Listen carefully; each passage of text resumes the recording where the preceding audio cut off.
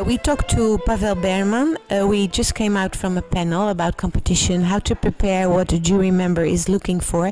And I hear you saying something about confidence on stage. So I would like to ask you, how can you be convincing on stage? Well, it comes from preparation, first of all. You have to be sure about every detail you're presenting. About the concept of the piece, about what you want to communicate. Everything, it's many components. It helps for your confidence. Also, of course, the stage practice is very important. So before the competition, you should try to play as many times on stage as possible. Even though the competition is different, but still the presence of the audience is important. Then also, if you start to make many competitions, then you get used to it, so it's easier after all. But also, you have to really believe everything what you are doing. So every detail or your entire concept, you have to be really true to that. You can't fool anyone, because when you are not believing what you're doing, nobody else is going to believe. So you actually say that it's also important to have a personal sound, to be authentic, to have a personal performance. How do you prepare your students to have a personal performance? Well, it's more psychological question than just professional, because what do we have to do as teachers? We have to give some guidelines and help to solve some problems, and propose sort of the path they could follow.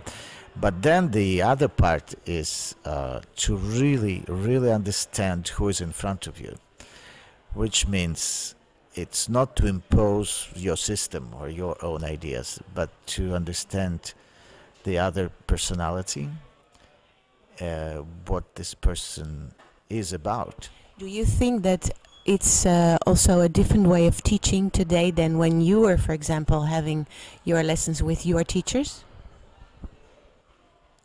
Well, you see, I think, let's say, I took a lot from my teachers also in a way I'm teaching. But of course I have my own concepts as well. I think it's not that the way of teaching is very much different, the substance of it.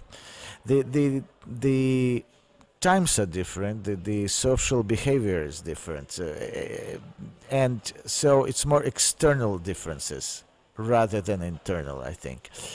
And also every period of time has its own approach towards the style of especially the Baroque and classical period. That's why I talk a lot about the general culture also. Playing Bach, let's say, it's not just the question of style, it's of musical style.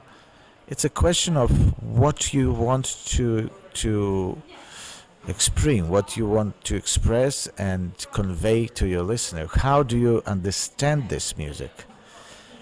What message you get from there?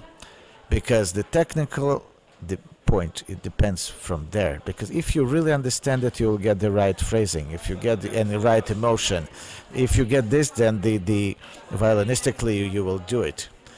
But you can't get it just by playing notes. So you have to know more historically, and maybe not only personally about Bach. It's really about the period of time, and about religion, about philosophy, about many things. And then you start to feel more at home with this music. And when that happens, you don't need the gut strings to express something convincing.